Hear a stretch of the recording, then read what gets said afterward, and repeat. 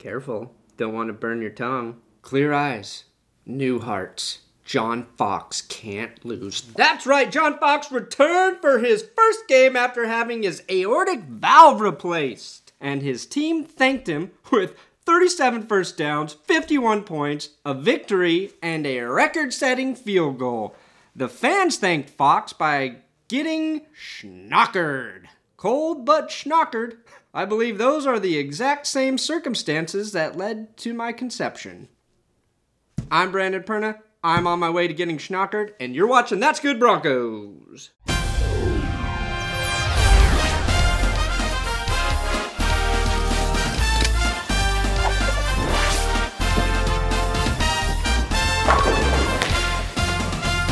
It was a cold Sunday in Denver, Colorado, but 70,000 plus idiots made their way to the stadium to watch the Broncos beat the Tennessee Titans 51-28.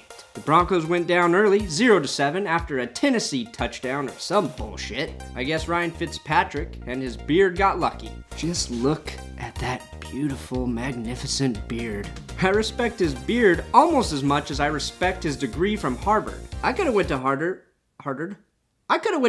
but I can't say the word Harvard. Not only did John Fox return to Denver with more heart, he also came back with bigger balls as the Broncos went for it on 4th down twice on the opening drive. The first was this run by Knowshon Moreno. Ooh, that stings, Tennessee! And the second was this 4th and goal Manning converts, making a running touchdown throw to Wes Welker to tie the game at 7.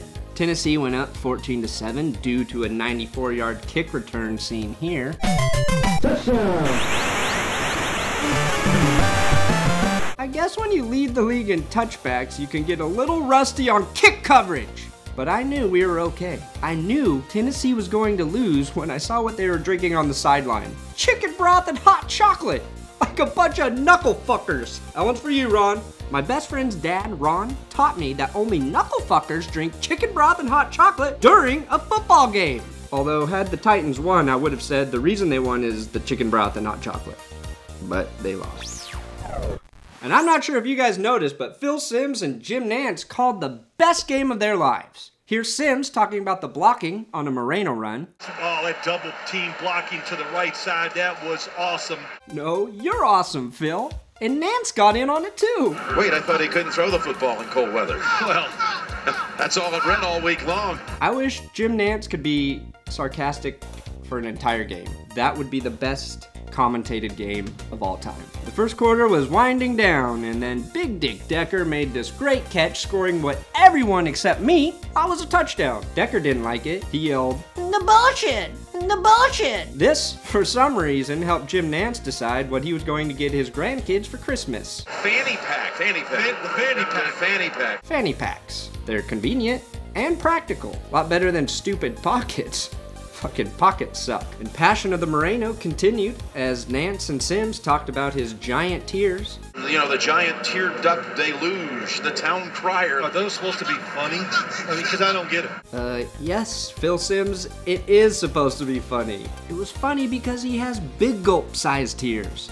Super-sized tears. Pepsi Big Slam sized tears. Any extremely large-sized drink of tears reference you could think of, that's what Moreno had. Tennessee scored another touchdown, as you can see here. It didn't matter that they were up 21-10 because after the Broncos dropped their 5th pass of the day, Peyton Manning throws a strike to Julius Thomas on this 8-yard touchdown pass. That's a perfect throw and a perfect catch. Peyton Manning should really get the Big Dick Player Award for this game. He played incredible. But Manning has more awards than Travis Henry has children. You know who doesn't have any awards? Matt, I can tickle my toes and the tip of my penis at the same time with the same hand because I just kicked a 64-yard field goal in 13-degree weather. Prater. History is made! History is made! That's right, Nantz. Goddamn right history was made. I have never been so excited about it.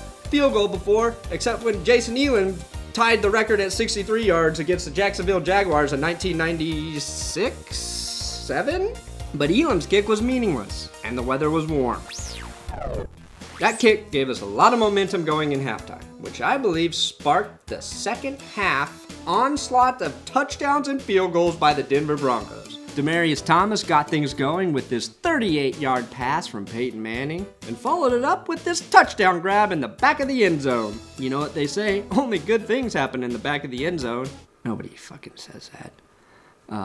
The Broncos grinded it out again with a 1-yard, no Sean Moreno touchdown.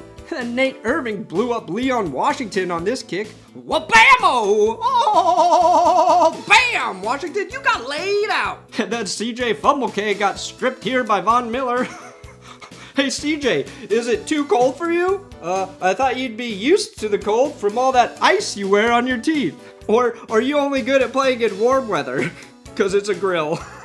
Are those supposed to be funny? I mean, because I don't get it. Yes, Phil, it's supposed to be funny. You know, neither one of us is hip enough to use the words ice or grill, unless we're at a barbecue. Anyway, that fumble gave way to this Eric Decker touchdown. It was only a 20-yarder, no big deal. Now, 44 points would have been plenty, but Moneyball wanted the rock, so we gave Monty Moneyball the rock, and he scored our final touchdown of the day on this mean 5-yard touchdown run. Broncos win 51-28. Peyton Manning is a genius. Everybody knows that. But he's also insane. Just look at this picture of him. Helmet on, one shoe on, one foot in the hot tub, and an iPad. If that was Tom Brady, he'd be sitting there with freshly gelled hair, a scarf, maybe an Armani suit. You're the best quarterback in the league, my ass. You would have put both feet in the hot tub. Not Manning. One foot in the tub and one cleat still on because he knows that I can't really think of a good reason as to why he only has one shoe on, but he knows he needs it. And I almost got to sing a new kickoff song. I've been working on it for a while. It goes a little something like Caldwell Road, but it got Caldwell back. If you do score a touchdown on a kick return, Caldwell, I will come up with a better song than that for you. And after that holding call, Nate Washington was practicing for his post-NFL career as a traffic cop. Fucking idiot. A little too much celebrating for a team that lost 51-28. Thanks for watching another episode of That's Good Broncos. Make sure to subscribe to my channel. Also, make sure to go to the Pro Football Spot channel. Subscribe there so you can watch the NFL videos I also do every week because I'm fucking good at my job. And it's pretty good. I also wanted to take a quick second to thank Justine Fippen, who sent me a message after the John Fox episode. She shared a story with me about her son who had to have heart valve surgery when he was only 4 days old. His name is Anthony Bud Zayden Brady, and he's cute as hell. He's 8 months old now and is perfectly healthy. I thought it was really cool for her to share that with me, and I just wanted to give them a shout out. She's raising him right to be a Broncos fan, but we've got to do something about that last name. Brady? How about Anthony Bud Zayden Mecklenburg? Think about it. Think about it, Justine.